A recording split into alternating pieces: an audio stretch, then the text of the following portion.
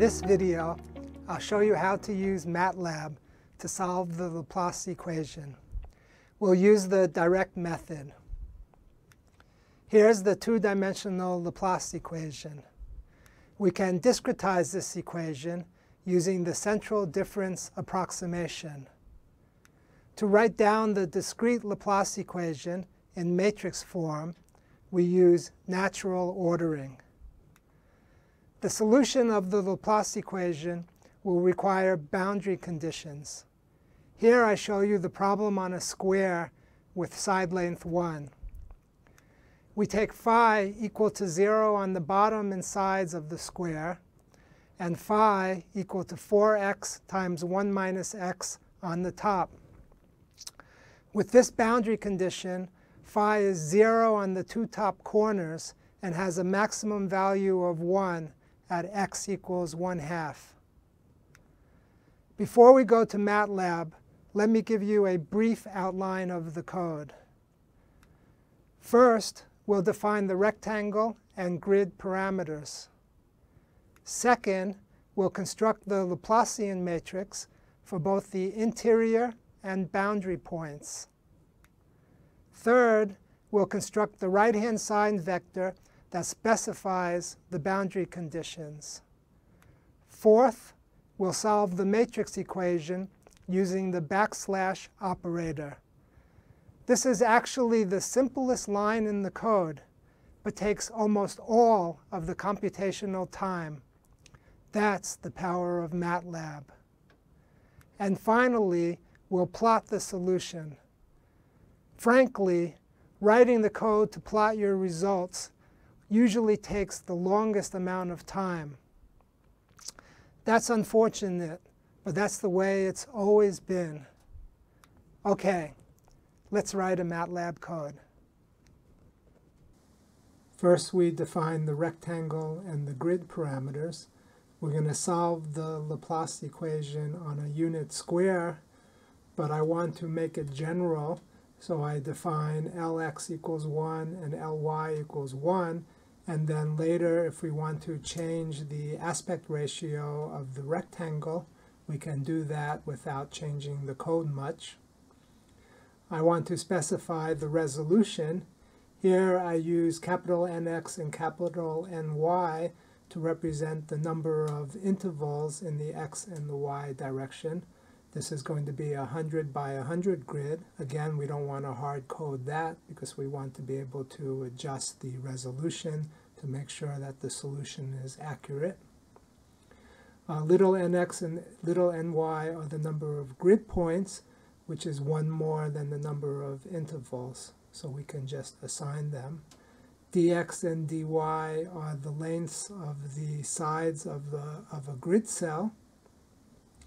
And x and y then are the coordinates of x and y on the grid. Next, I want to assign to a vector the index values of the boundary of the domain using natural ordering. We're going to need this when we set up the matrix and take into account boundary conditions. So the boundary index, I assign the bottom, left, top, right.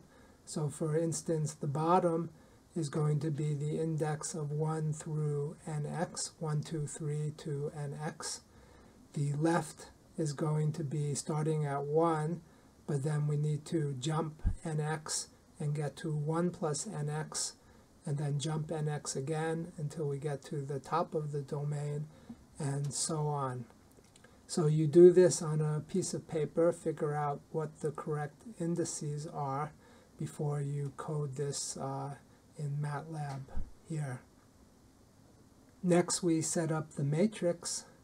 The matrix is a banded matrix with a main diagonal, 2 diagonals below the main diagonal, and 2 diagonals above the main diagonal. The main diagonal has 4s going across it, while the other 4 diagonals have -1 across it. Because it's a banded matrix, it consists mostly of zeros, and to save memory and to speed up the code, we can code it as a sparse matrix.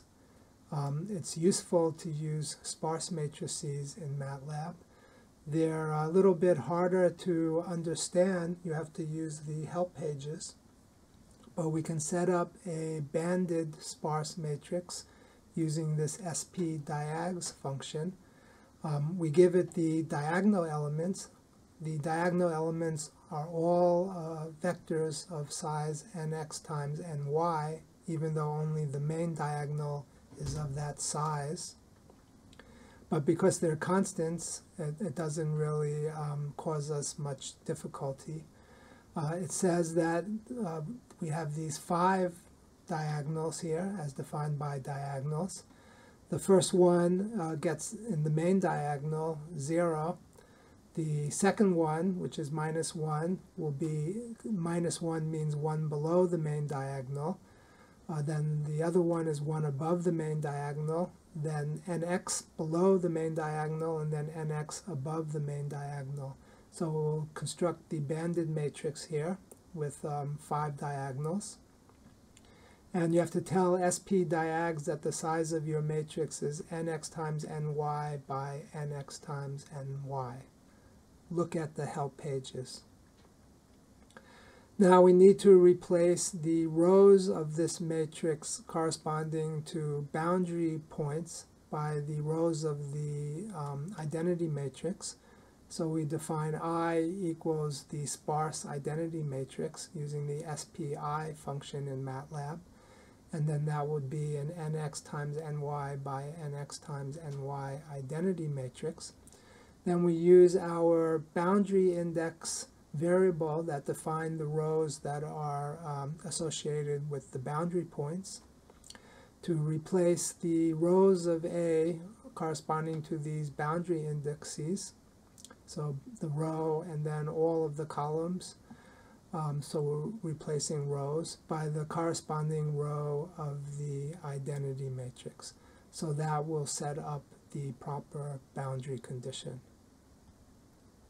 Next, I want to set up the right-hand side of the matrix equation. I found that easier to do using a matrix. So I'm going to set B equal to an nx by ny matrix. We initialize it to all zeros. Then we're going to go through this matrix representing our grid and assign the boundary values on that grid to their correct value. The bottom left and right are 0, so we don't actually have to do anything, but I do that here anyway, just in case you wanted to change that. Let me say what the bottom says, right? So it says B for all the x values, and for the first y value, it takes the value of 0. So that corresponds to the bottom of the domain, all the x values and the first y value, and so on. And then the interesting one is the top of the domain. So all x values and the top value of y, which is ny, then gets the value of 4x times 1 minus x.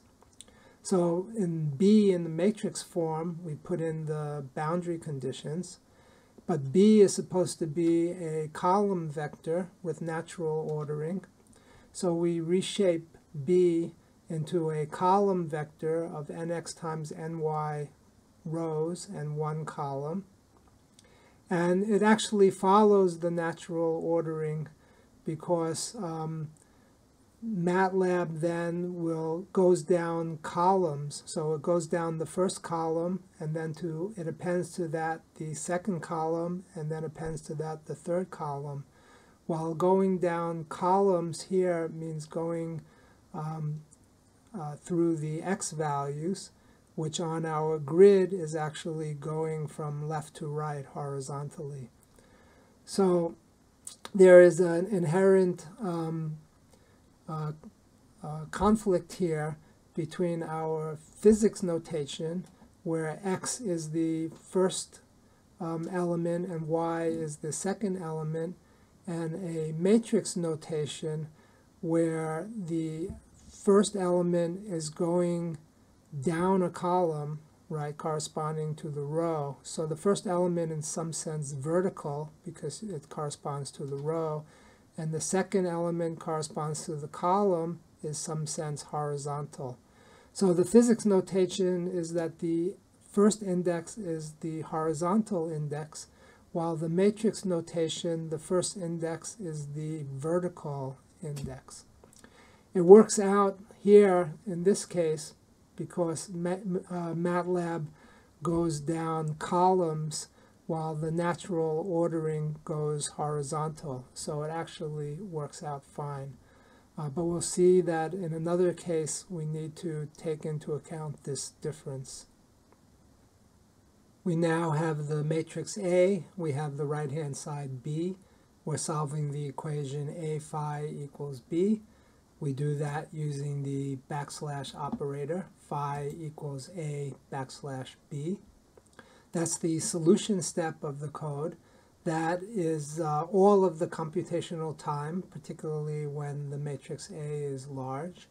Yet it's the simplest line in the code. That's the power of MATLAB. Phi is a column vector, so I want to reshape it back into a matrix.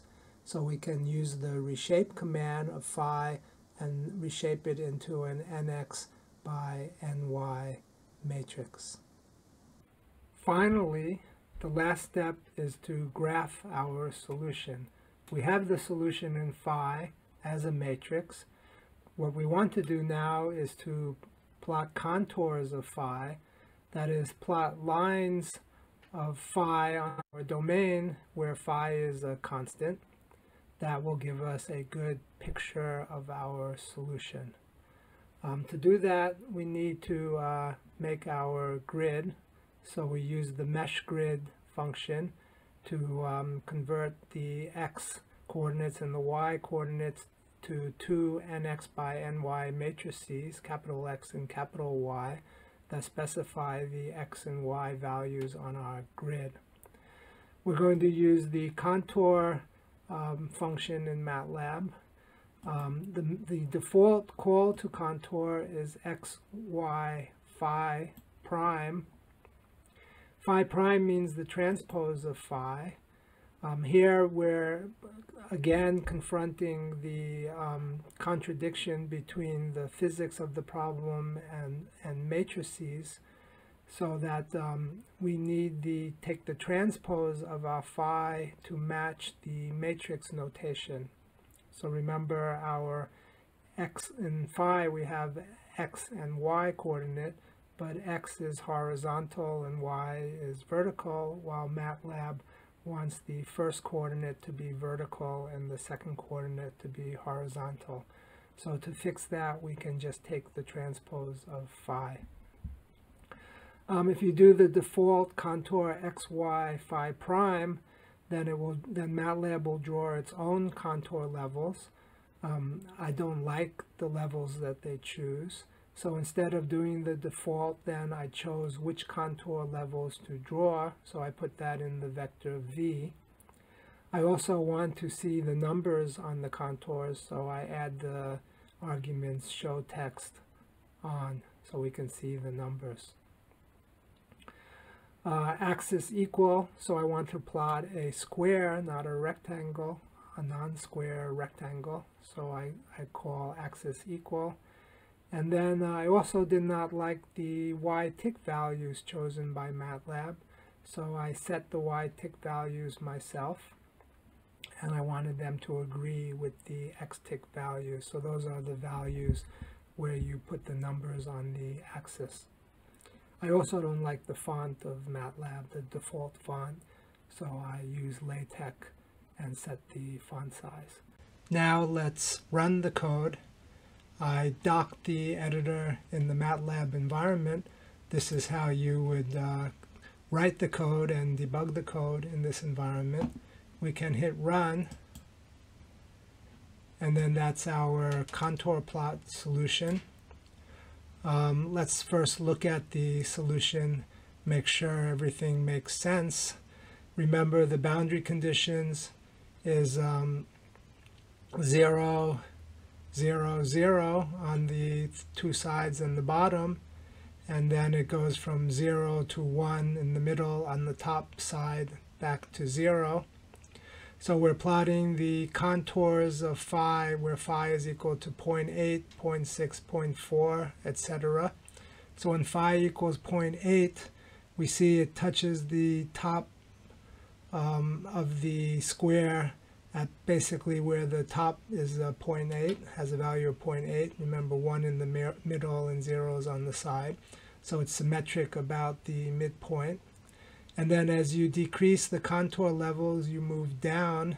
So it's 1 here, so then it goes 0.8, and then 0.6, 0.4, 0.2, 0.1, and stays symmetric, as you would expect. And then the bottom, the bottom side of the square is at 0. So as the contour level approaches 0, you get closer and closer to the bottom of the square, and always comes back up because the two corners here are also 0. Okay, so the solution looks pretty good.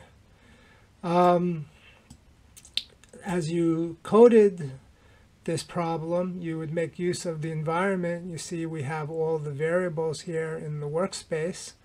As you write the code, you can set breakpoints, right, and run 2 breakpoints, and you can examine the different variables. You can use all the tools of the MATLAB environment to help you write the code and to debug the code. In the direct method, we use Gaussian elimination to solve for phi. MATLAB does this for us with the \/ operator. The matrix can be very large, but our computers are very powerful and have a lot of memory to store large matrices. I'm Jeff Chasnov. Thanks for watching, and I'll see you in the next video.